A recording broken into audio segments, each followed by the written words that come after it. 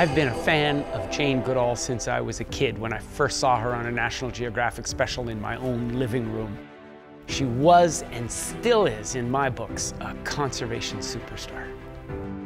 After spending decades with chimpanzees in Tanzania, her groundbreaking research changed how we think about these amazing animals.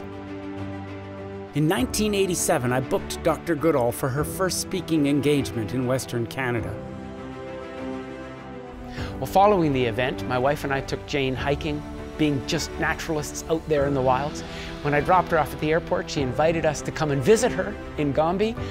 I said, "Are you serious?" She said, "Yes, of course." Well, how can you turn down an opportunity like that? 6 months later, we were in Tanzania working our way across the country to go and visit Jane Goodall. It was a remarkable week. We tagged along with Jane and her research assistants, following chimps from dawn until dusk. Jane pioneered the practice of naming chimps rather than assigning them numbers, and we spent a lot of time with members from the famous F family of chimps, including one very special character named Frodo. Named for the pint-sized humble hobbit in Lord of the Rings, Frodo had grown to be larger and stronger than any of his peers. He also had a nasty reputation to go with his size, and he didn't just bully chimps. He'd been known to get physical with humans, too. Lucky me, I seemed to attract Frodo's attention. Maybe it was my camera, maybe it was because I wasn't wearing a shirt, but eventually Frodo thought it was important to show me who was boss.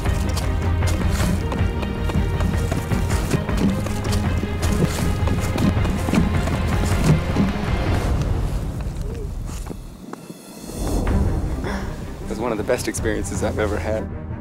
It was all over very quickly, and it left a few marks. But all in all, I found the experience thrilling. One of the best experiences I've ever had. Jane told me that Frodo might approach, and if he does, make sure that your camera strap is around your neck, make sure that you don't let him get anything, because if he gets it, he's gonna take off with it. But Frodo wasn't finished with me. A bit later, he approached me again, only this time the results were quite different. He pulled my head down and he started to groom the back of my neck. And I could feel his lips going through my hair. My heart was absolutely pounding with excitement. So I put my hand around and he grabbed my hand and put it on his tummy, which is stretched as tight as a drum. And then I started to groom Frodo. And Frodo calmed down right away and his lower lip relaxed and drooped down. It just blew me away. I was just overwhelmed with excitement. It ultimately ended in the most incredible contact.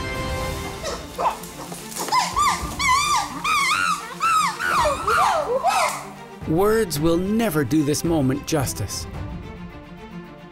Recently, I received word that Frodo had passed away.